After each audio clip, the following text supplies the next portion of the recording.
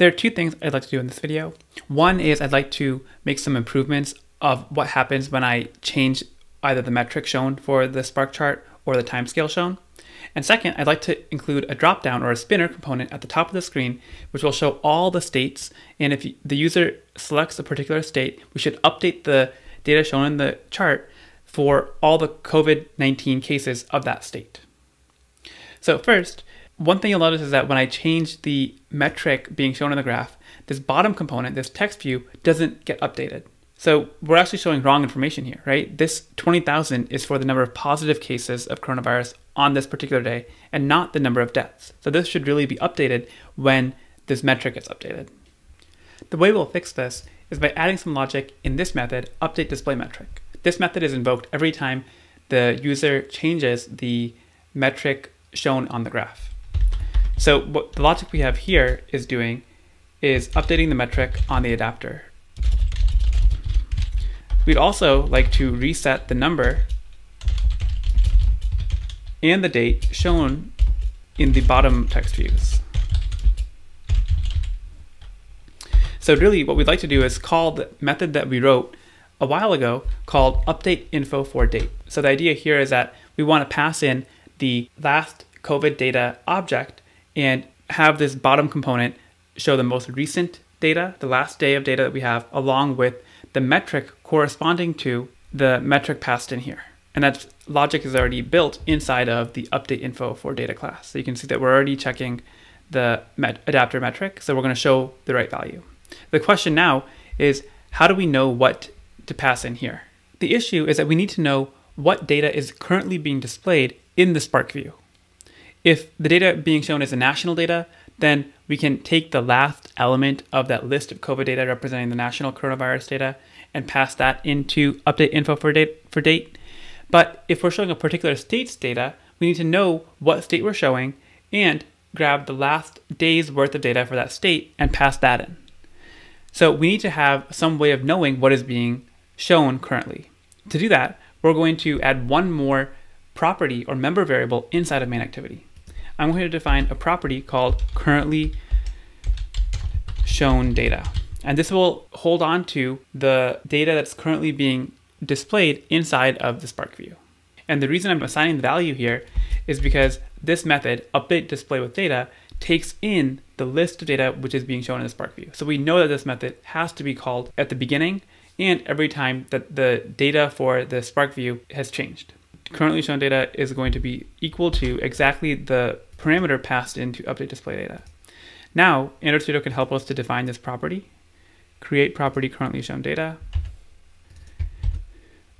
And now we can go back to update info for date and then pass in the last element of the currently shown data. One more thing I'd like to do before we try this out is a quick design improvement. Based on the metric being shown, we can display a different color for the chart. So I'm going to add a comment here which says update the color of the chart. And what we want is there's an attribute on the Spark view called line color. And we want to set this to be equal to some color integer.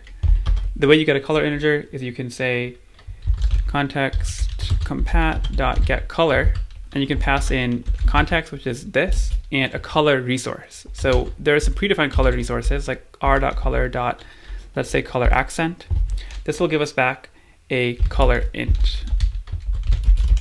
And I'm going to actually add an annotation here to make it obvious that this variable is of type color int. So we can pass in color int here. And then also we can update the text view which represents the metric. So we call that TV metric label, and we're going to set the text color int. So now based on the metric, we want to show a different color here rather than just the color accent. So here are the colors that I picked out, which I thought were intuitive for each of the metric types. Negative cases is green, positive cases is this orange color, and number of deaths is this red color. So back in Android Studio, I'm going to paste in those hexadecimal values inside of the color resource file.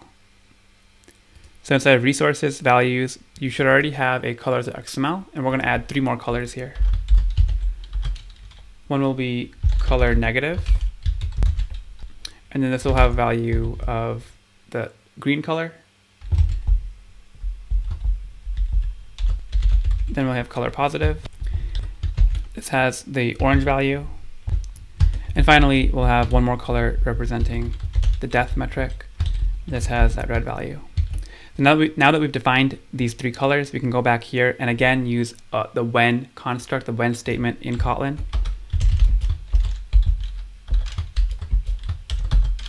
We're going to define a color resource, which is the result of this when statement.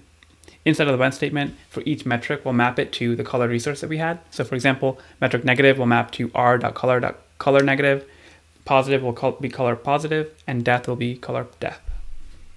Now we can use the color res value when we're obtaining the color int using context compat.getColor. And finally, last thing we can do before we run this is inside of this method, update display with data, we're calling update info for date. We're already calling this method inside of update display metric. And we're actually doing other useful things such as updating the line color. So rather than calling update info for date, I'm instead going to call update display metric and pass in metric positive because that's always going to be the default metric shown. Let's try it. So now you can see when we run the app initially, we are again seeing the positive cases of coronavirus over the maximum time scale, but we have this nice color applied to it, this orange color. If I change this to be death, we can see it gets updated to red. And importantly, the text tree at the bottom showing the exact metric for the most recent day has been updated to reflect the chosen metric. The last major piece of functionality for our app is allowing the user to select which state they want to see data for. So back in main activity, this is corresponding to this to-do item that we had left in one of the prior videos. So we're finally going to do this. I'm going to remove the to-do, and I'm going to delegate the work of updating the spinner with the state names into a method called update spinner with state data. And this function is going to take in one parameter, which is the list of all the states to show. And that will simply be the key set of this map. So if you recall, the per state daily data is a map of each key being a state and the value being all of the COVID data for every day of that state. So now we can have Android Studio help us to define this method. I'll define it in main activity, and I'll have the parameter be called state names. And this is of type set of string. The objective here is, given these state names, which are a set, we want to turn that into an ordered list, and we're going to take that ordered list and pass that in as the input to our dropdown component. So first, let's turn our set into an ordered list where we're alphabetizing all of the states. So we'll call state names.toMutable list so we can actually change and mutate the contents of this list. We'll call this variable state abbreviation list, and it will contain the abbreviations for all 50 states plus several US territories. And we want to alphabetize this list. So we want states like Alaska or Alabama to show up at the top, and states like Wyoming to show up at the very end of this dropdown. So we'll call .sort, and then we also want to have one special entry in the state abbreviation list, which is to represent the national data, right? We're not going to get that in the set of strings passed in here because this only contains state names, so we're going to have to add it manually right here. And this is going to be the very first element in our list. So I'll add this at position 0, and I'm going to have a special entry which is called all states, which basically means I want to see the national data. So again, Android Studio will help us to define this variable, all states, and this is going to have a value, a hard-coded value of all nationwide. And I'm actually going to define this outside because I can make this a const. So what we want to do next is take this ordered state abbreviation list data and add that as the data source to our spinner. Next, we need to add the spinner into our UI. So going into activity main.xml, we would like to be able to add a spinner component at the very top of this layout that we're building. I'm not a big fan of the built-in Android component for this, which is this spinner component. I think it's really hard to use and it doesn't look that good. Instead, we're going to use a library called NiceSpinner. And this is easier to work with, and in my opinion, it looks better. So let's go down first to how to include this library into our project. So inside of the build.gradle file, we need to add a dependency like normal, but also we should add this section about repositories. So I'm going to go into Android Studio, go into the build.gradle file, which is located inside of the app module. And you probably won't have a repository section here. So right after we added compile options, let's add repositories. And we want to add this Maven repository. So I'm going to copy this line and paste that in. And now we should be able to add the dependency. I'm going to copy this line and paste it in here. Let's tap on sync now, and hopefully we're able to download this library properly. Looks like it succeeded. So now we can go back into activity main and we can include it in this area that we allocated for it. To do this, I'm going to go back into the code view of our layout. And right here is the label which describes what this spinner is for. I'm going to create another component which is called spinner, and it should be NiceSpinner. We'll set the layout width to be 0 dp because we want this NiceSpinner to take up as much room as possible. The height can be wrap content, and we're also going to add a margin start and end.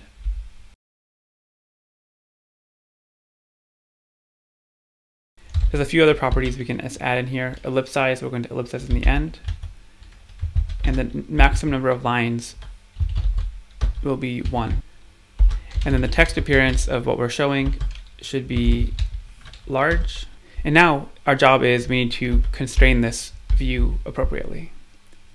For the horizontal constraint, we want the left end of the spinner to be up against the right end of the select state text view.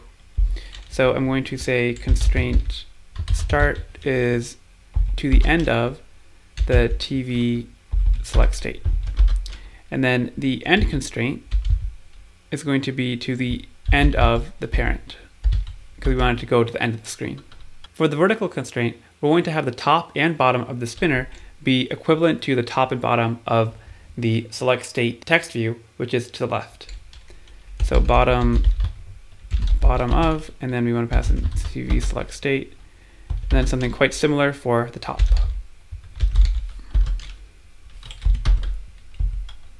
And then one last attribute that I forgot to add is something called pop-up text alignment, and I'm going to put start here just so that in the dropdown all of the states are left aligned or start aligned.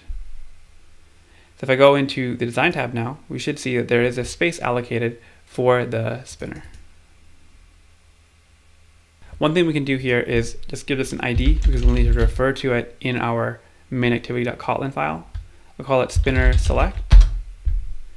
Now we can go back into main activity and let's reference this spinner that we just added. So I'll say spinner select dot attach data source, and we'll pass in the state abbreviation list.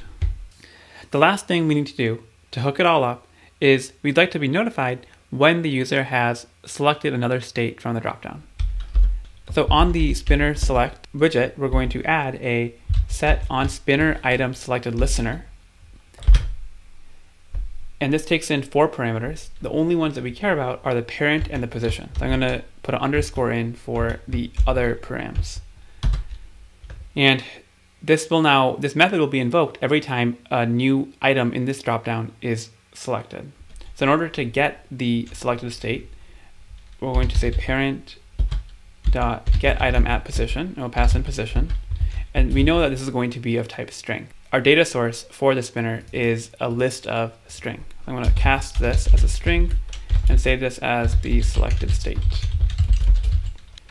Now we'd like to get the corresponding daily list of COVID data for that state. So I'll say per state daily data, and then we'll look inside the map to pull out all of the data relevant to that state. This is going to be val selected data. The only thing we need to be careful about here is that if the selected state from the dropdown is the all option, which is I want to see the data nationally, then that element won't exist in the per state daily data. And we're going to get a null value here. So if that happens, we can use this $:: operator to say if the value here was null, then we would instead like to assign the value of national daily data to this variable. Now that we have selected data, which is our list of COVID data across all the days available, we can now simply call the method we already have called update display with data with selected data. That should be it. Let's try it out. Perfect. So now we're able to see this dropdown, and by default the all option is selected, which means we're seeing data nationally, and then all these data abbreviations are what we're getting back from the API. So for example, I might look at the California data, which is CA, and we can see that the data does get updated. So the text view down here to show the exact metric value is showing something significantly smaller, which is for California. And then if I choose different metrics, I'm again seeing the California specific data. And the same functionality applies across all states. I can scrub on the Spark view, I can change the timescale, and I can choose any metric that I want. If you've gotten this far, drop a comment to let me know so I can congratulate you on building out all the functionality for our application. In the next video, we're going to make a couple design improvements. For example, we're going to use one more Robinhood library called Ticker in order to animate changes to this text view, and we'll do a few other design and color improvements in the app. Don't forget to subscribe so you can get notified when the next part comes out, and I'll see you in a little bit. Bye.